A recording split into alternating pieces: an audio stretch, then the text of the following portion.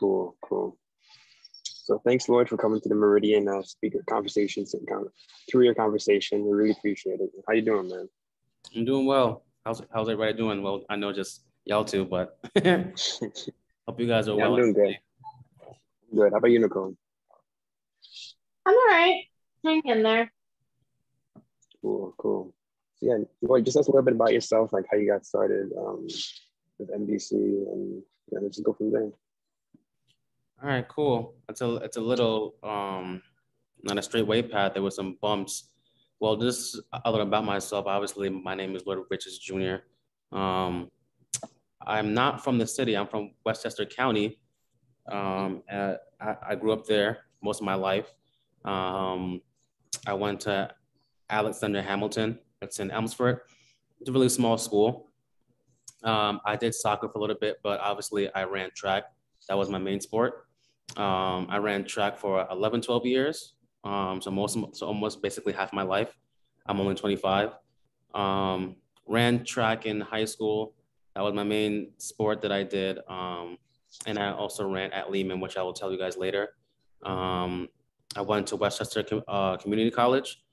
I majored in liberal arts and social science. I wanted to be a math teacher at first, but that switched when I came to Lehman. I transferred over to Lehman in fall of 2016, graduated in January of 2020, got my bachelor's in political science, and I'm trying to get my JD in sports law and sports and entertainment law.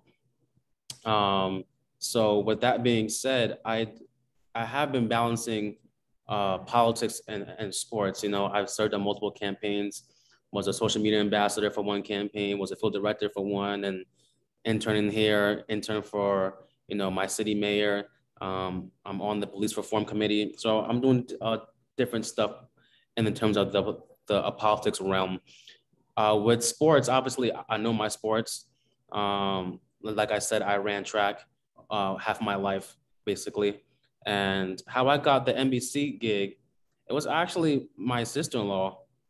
My sister-in-law worked for NBC Sports, and she worked for ESPN, and now she currently works for Turner Sports in Atlanta. So she covers the NBA. So sometimes in life, it's not what you know, but who you know, unfortunately. But you still have to learn how to market yourself, still talk, to different people. So, last year, she was like, hey, NBC is looking for more diversity, more inclusion. Do you want to cover the Olympics? I was like, of course, like, no doubt. So she mentored me and coached me, helped me with my resume, which I also recommend you guys doing. If you have, I know Lehman has like a Lehman Careers where they can help you with your resume and that of that sort. She mentored me, even though I knew about the Olympics, and obviously track is like the main highlight. NBC covers 4 main sports in the Olympics, and it's beach volleyball, track and field, gymnastics, and swimming. So those are the 4. Obviously, I know my track and field, but I had to learn about other sports during or even before the interview. So I had to study my little game a bit, but it took a while. But obviously, I got the job, and while working for the NBC Sports for the Tokyo Olympics, they hired me for the Paralympics also while I was doing there. So I was there from July until September. I was located in Stamford, Connecticut. That's the headquarters. Some people was at Tokyo. Tokyo is roughly 13 hours ahead, I believe. So I got hired as a production assistant. I have a poli-sci degree, but I want to do sports law. So, they taught me how to do segment highlights, which there's this program called Ovid. I don't know if you guys have ever heard of it, but it's an editing program that they use. Yeah, a software. There's OBS content. So anything that was getting like live feed, I would get it raw. And when you guys would go to commercial, I would still see the raw feed. So my job until a little bit of everything, I would, and my other colleagues would have to watch this big monitor of like 5, 6 to different screens. We'll watch multiple games at a time, and we had to, make sure everything was recording into airspeed. Airspeed is basically making sure that it's being recorded to that appropriate sport. You know, we had ma'am, which is the programmer, and I had to make sure that everything was being recorded. Sometimes there were certain spots that was in the wrong spots, and certain sports that wasn't being recorded. So we had to be the eyes and ears. And where I was located was called Central Tape. Now Central Tape is like 90% of like the Olympics. We get all the recordings. So when it's live in Tokyo, it'll be like 6 a.m. But for you guys, prime time, it was already recorded. So I already knew what was going to happen. So we would just send you guys like the recorded feed. Towards the end of the NBC Sports, you know, I asked my producer and director if I could cover track and field because that's my forte. I was fortunate enough to cover track and field. I did segment highlights. So what that is basically is, as an AD, as associate director, I was able to hear the producer or even the announcers, and you have to time it right, you know. And I did. So it's like kind of like after a game when you watch Sports Center and they show you like the highlights, just the good fun parts, not the whole game. That's what I did. So I would cut segment highlights for track and field for the last like 5 days or so, and that was the most intense. So that was my best one. Paralympics, I always tell people this: Paralympics unfortunately isn't like the regular Olympics, so the energy is not the same. You know, less employees, but I still was able to cover track and field, wheelchair basketball, single volleyball, swimming, and some of these athletes are actually quite extraordinary. You know, they're able to do all these things that I can't even do, and they have one, you know, limbs or not, or even none. So covering Tokyo was an experience I will never forget. And NBC, like I said, it's who you know, not what you know. Sometimes it is what you know, but during this day and age, unfortunately, it's who you know. And in terms of marketing, the advice that I would give is put yourself out there. Don't be afraid to try new things. You know, I have a poli-sci degree. I was like, oh my gosh, Brittany, I don't know if I can do this. And look what happened. You know, there's multiple people that's in the news and media world that has they have no degrees that relate to their work. And I met so many people that started off as, you know, as teachers or started up as in the medical field and have connections, and they just went into the sports world, you know. But it's really intensive. When I was doing the Paralympics, I did the Olympic Channel and the NBC Sports Nation, and I was on prime time from 7 to 3 p.m. So it was nonstop, you know. But it was fun. I was in the playback room, which is very intense. For the regular Tokyo, we was on different networks. We was on NBC Sports Nation, the Olympic Channel, Peacock. I met a Carrie Champion. I don't know if you know her, but she used to be one of the co-hosts for First Take with Stephen A. Smith. Okay, that's cool. She's a really nice young lady. She's very inspirational. You know, so we covered USA Today. It was different networks, so it was a great experience. I know you guys do like journalism, so I would say, you know, don't be afraid to try new things. You know, reach out to these companies, CBS, NBC, what other networks, ABC. You know, even Turner Sports. If you're into sports journalism, you know, get involved, build connections. Don't be afraid to try new things. I know it seems kind of scary, but that's how you network. You know, I've networked with so many people. I have their phone numbers. I have this director, this producer. You know, I recently got a job offer to work for the NBA, to cover the Portland Trailblazers, but I turned it down, and everybody was like, "Oh my gosh, why?" I was like, "Well, they're not paying much, so you should like know your worth. Don't be afraid to say no. Know your worth. You know, I'm not gonna go and move across the whole country getting paid this amount of money to cover the Portland Trailblazers, knowing that they're a multi-million-dollar company, you know, or so. And it's, you know, just you know your worth. But I know the producer of like who like produces their games, you know, and you get connected with these directors. And you know, I've met some directors that cover the New York Knicks at the MSG. You know, so always build connections. Don't be afraid to try new things, you know. And despite me having a poli-sci degree, I don't know, I didn't know anything about journalism, but I knew about my sports. So sometimes it's like who you know instead of what you know. And that's basically it. I mean, I would definitely say don't be afraid to network. You know, this generation, I know we're so kind of afraid to talk and to network, but always network. Even if it's an internship, like you never know what it can get you. I've interned with so many politicians and so many campaigns. You know, it turned out to me networking with other people. You know, even with NBC, that's the connection through my sister-in-law. You know, she knows that I know sports and track and field. I'm a coach now, and I'm one of, you know, the building managers for the Apex, you know, now. So it's that balance of politics and sports. I also forgot to mention that I have my own podcast. So, you know, I was going to touch on that. Yeah, that's really cool, man. Yes, I forgot to mention that. So it's my podcast is called Real Talk with Lloyd.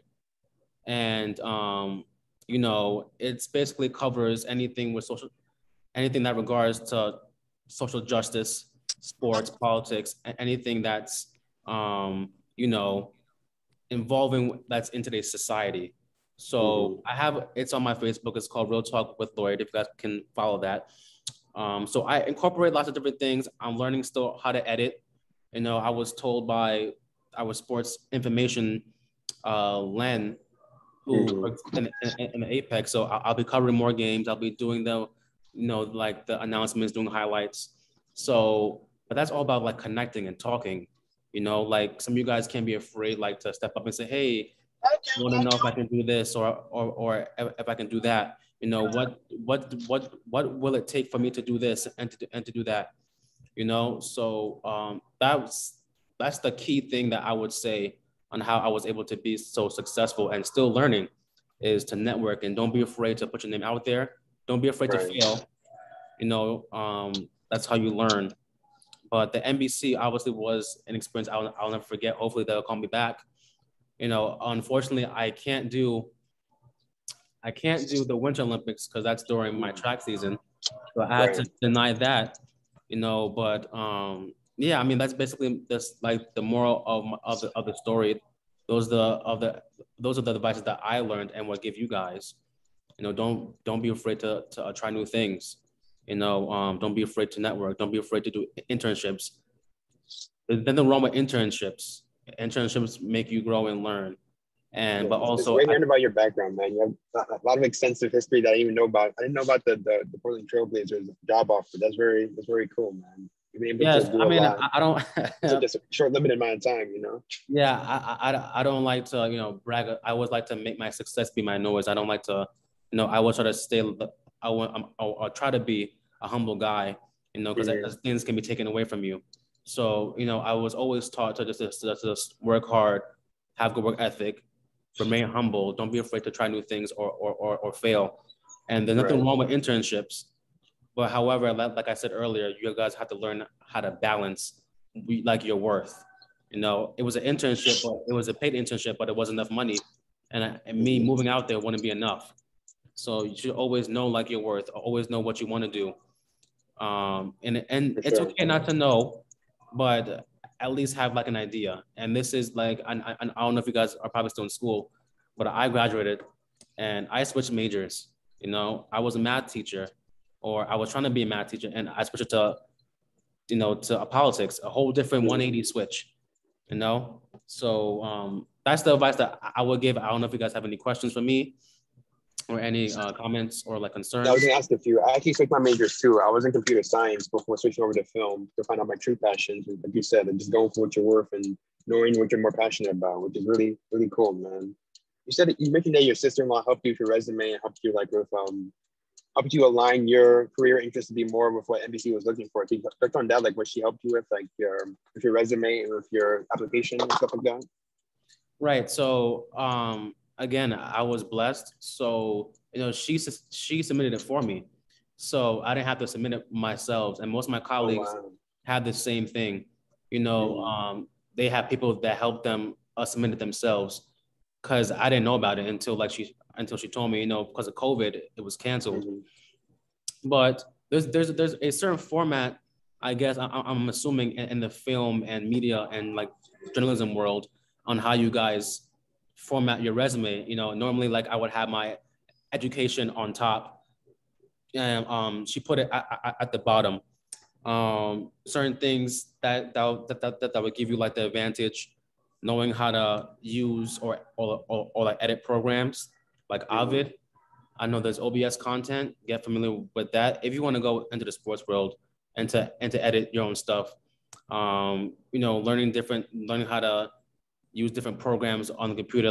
Like I said, Avid, OBS. I like minored Adobe, stuff like that, right? right. I minored in music, so I knew how to cut and record like some sound bites, but that's mainly it. Learning how to, you know, and it's like there's little things. Sometimes in your resume you may have, you know, like different fonts. Make sure you guys careful with that. You know, it's the basic stuff, but that will make it will go like a long way. You know, make sure the grammar is good. You know, if you're having one format, make sure it's one format for the all. And if you guys are trying to apply for sports, obviously you got to know your sports. You know, and you got to be more versatile. Like I told you, obviously, track and field was my forte. I watched swimming, I watched gymnastics, but I don't really know in depth where I can have like a Stephen A. debate with you, you know. So but I know enough to follow the game. So if you guys try to apply for NBC or any sports, I would say I would highly advise do your research, know about the sports, know about the Olympics. I know when I was doing the interview, it was a phone interview, and she asked me, what is my favorite Olympic moment? So obviously you got to know like your history on the Olympics and your sports. You can't just say something randomly, you know. And obviously coming from a Jamaican household and culture, I had to say Usain Bolt, you know, that was my favorite one. You know, he's the one that really inspired me to actually start track, you know. So those are the advice that I would say. If you're applying for a regular like journalism job, like going to ABC, I never applied to ABC, but I only applied just like for sports stuff. So only if it's sports stuff, obviously you gotta know your sports. You know, I would definitely say that study what you want to know. Don't just go into like a journalism field, whether it's covering politics or sports, not knowing what it is. And internships will help. So if they see that you have experience with your internships, that's the advantage, you know. So that's the advice that I would definitely say. For sure. So, what exactly made you stand out during the application process? Like, what did the people who looked over your resume or interviewed you said that really helped you make a difference during your application process that helped you stand out more? When I was in the interview, I was talking a lot about track and field. No, it was a phone interview. You know, she couldn't obviously. I don't really know per se what made me stand out because I wasn't doing that process. But what I can tell you is when I was on the phone interview, she was impressed because I knew my history of the Olympics and the sport. You see, when you're passionate about something, you don't really work. You like it's not a job. I know there's like a saying where if you find what you love, you wouldn't have to work again in your life, which means that if you find what you really want to do and you're passionate about it, you don't really see it as a job because it's just like covering sports to me isn't a job. And I'm not, disregarding any reporters. But what I'm saying is that one director told me that this is not a job to him because he loves what he does. And I would say the same thing like for you guys. So what made me stand out was me knowing what I know. You gotta know what you're talking about. You can't just apply for certain jobs and not know what you're talking about, right? So I wasn't during that application process, so I don't know what made me stand out. I can assume it was my track resume because I did add some my track awards and my championships inside there. So being an athlete probably was a definite advantage. My colleagues that worked the same shift to me, they were athletes too. I know one was a skater, one played basketball, football, so like they know sports, right? obviously, if you're applying for a field, you should know what you're talking about. You should you should have some type of knowledge of that. You know, I wouldn't recommend anybody to apply for NBC Sports and they don't know what sports is.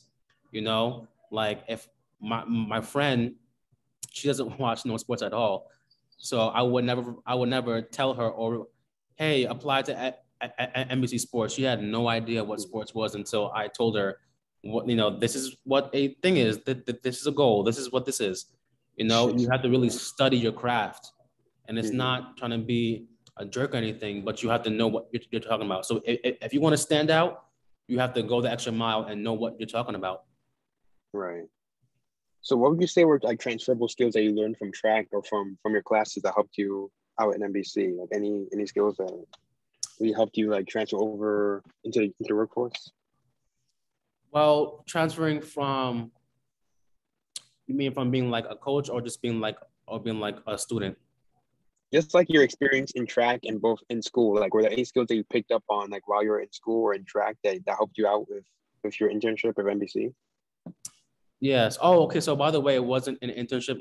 It was a job. So I got paid. Full-time job. Okay. Yes. Yeah. So it's fine. So they only hired me just to cover the Olympics. So, let me see what I learned. You know, track and field actually taught me work ethic. Track and field actually taught me important life lessons that transferred to NBC. Okay.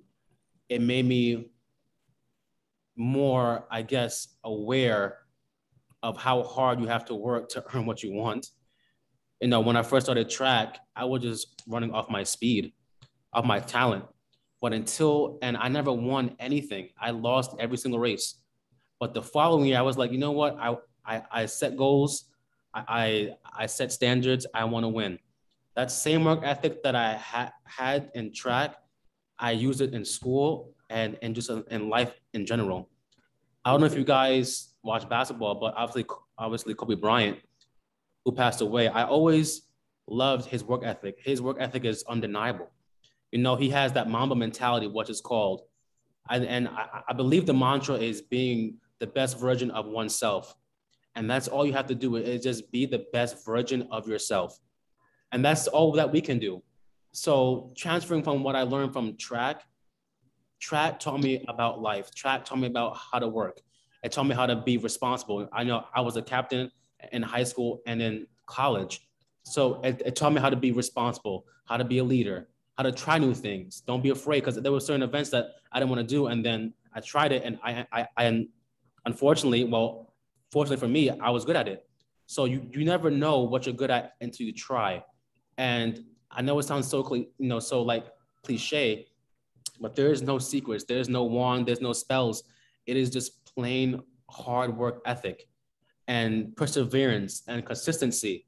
You know, you're going to fail. That's just life. You're going to fail. But, you know, my parents always tell me how you respond to your failures it will determine your success. You know, I failed multiple times. You know, there was times where I didn't want to go to school. I wanted to drop out. What if I did drop out? I would never get NBC. I would never be a coach. I would never get my degree. Everything happens for a reason, you know? And so for me, to answer your question, what made me, so that helped me, even though I felt so shy during NBC and I mess up, you know, here and there, you know, they said there is no dumb questions. You know, I would ask questions that I would feel so embarrassed. I was like, I don't know how to do this. I don't know how to edit. But they were patient with me. They helped me. And learning that work ethic from track helped me with NBC and even in life. Try new things. I had to segment out surfing. Surfing took me like 6 to 7 hours, man, just to watch. It's a boring sport to me. No offense if you guys do surfing. I don't know. I don't watch surfing, but I did it. They asked me to do table tennis, softball, you know, all this different stuff. But I did it. So to answer your question, man, work ethic. What transfers from me doing from school and track into NBC? What helped me? Work ethic, being a leader, and not being afraid to try new things. Sure, that's great, man. Very, definitely prepared you for the workforce and definitely helped you for experience for NBC and helps you in life as well. It's very, very incredible, very, very powerful. Definitely want to be mindful of your time and don't want to take it too much. But anybody else have questions before we close? Type in the chat if you want to take. Yeah, I know it says there's like 9 minutes and 10 seconds left for your stuff. So I don't know if Peter has a question or Nicole, any comments or comments, questions. Like there's no dumb questions, like you said. Right. No, but thank you for coming and speaking to us. I really appreciate it. No problem. Peter, anything?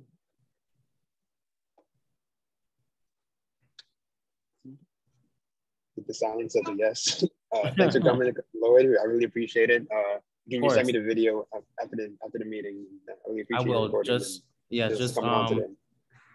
send me your email through a messenger, and then I'll download it, and then I'll send it to you. Sure. Yeah. All right. Thanks for coming, man. No problem. Thanks again for having me, guys. If you guys have any questions, or I can come back and talk again. He's on Instagram as well. You can DM him there if you want. Yes. At Track Prince with 2 underscores. And then my podcast is called Real Talk with Lloyd. It's on Facebook. So if you have any questions, just DM me like what Michael said, or you can just text him and then I can, send it to him. All right. See you guys. All right.